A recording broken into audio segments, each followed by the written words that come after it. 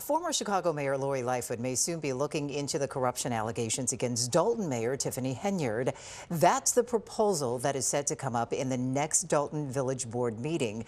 That will happen Monday night. Some Dolton trustees and their legislative council hope to hire Lightfoot to investigate the mayor and others. The Dolton mayor has been under intense scrutiny over spending and other actions since she took office. Watch breaking news on YouTube. Subscribe to ABC 7 Chicago Eyewitness News.